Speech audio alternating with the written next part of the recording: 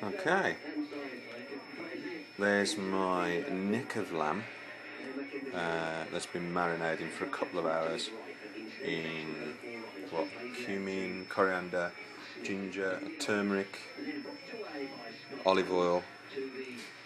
Now I'm going to add some garlic, onions, and then brown this lot off. Tomatoes, garlic, onions, lemon, bit of rosemary added. I added tomato puree, saffron, some greens I'd left over, and some peppers. Added some chunks of swede, some half-tin tomatoes, and some chickpeas. Give it a stir and put the lid on.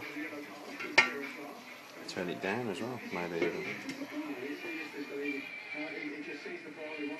And cook it for about 2 hours, 2.5 hours.